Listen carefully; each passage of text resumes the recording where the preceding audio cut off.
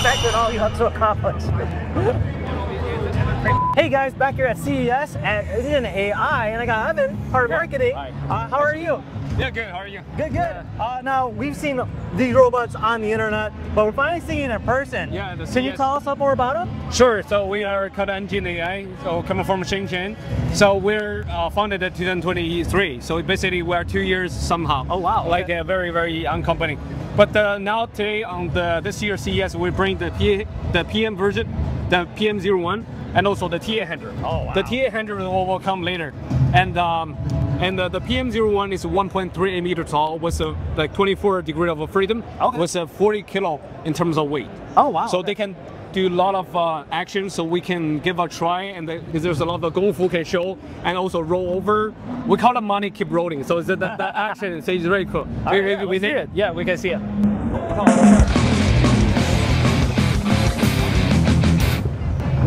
Okay, see. Yeah, so this is a small thing, and later on, so then that's the powerful. Yeah. That's a crazy combo. And 张辉让他笔记。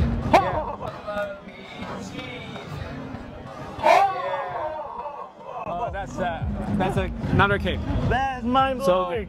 So and if you, so you not do too close. Okay. So it will like to take you like another strong one, right? Woo! No!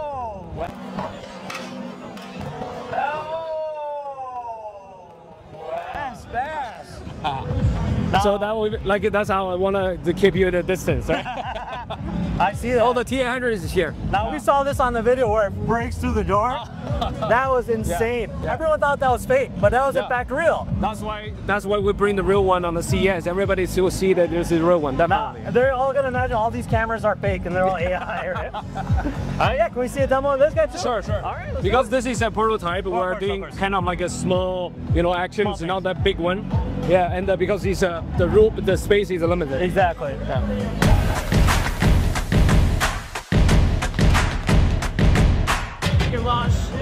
So the gate on this is very human-like. That's one thing I noticed. Yeah.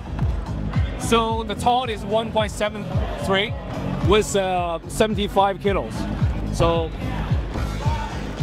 and then on the battery back is can last for like at least 5 hours. Oh. The battery. Look at that, stretching. It's like yeah. So kind of like relax the muscle. That's so crazy. Yeah. And how many degrees of freedom you said this has? So this one has a lot of different versions. Right. So we start from the 27. Wow. Yeah, 27 degrees of freedom to actually with the hands, everything together was 44, I think. 44? Yeah. Wow. That is mind-blowing. So we have a different full version and also the basic version and also the top version has the different sensors. Yeah. So they can actually recognize the entire circumstances, the condition of seeing the stair and the climb the slope, everything, right? So basically the robots is a general purpose. So we give a hope that this one is gonna be do exactly a lot of the different work as long as the people train them. Of course. I mean, it's just very fluid movement, and I mean, it looks like it's really intimidating. I can tell you off the back. So we can give, you can give like a different pose and. Okay. Yeah. Oh yeah. All right. Yeah. Yeah. Oh yeah. Yeah. You got to do it. You're good. All right. You got it. So and also has a radar, the speaker, microphone, and also it's running for the media and the Intel chip, so everybody can program differently, right? Yeah. But we hope that sees everybody using the good life, like in a good scenario. The boxing is a kind of entertainment, but we don't want the boxing being the purpose of the robot. That makes sense. Man, this is absolutely mind-blowing. The one thing I have to say is that everyone thinks it's fake, So the fact that you guys showed up to CES and you actually have the robot on display, exactly. I thought it was just going to be like this. No. That's it, but the fact that you have it moving, that is crazy. Yeah, thank you very much. Well, thank you so much, man. Thank you. It was awesome. Okay, All righty. Take care, guys. Bye. Bye-bye.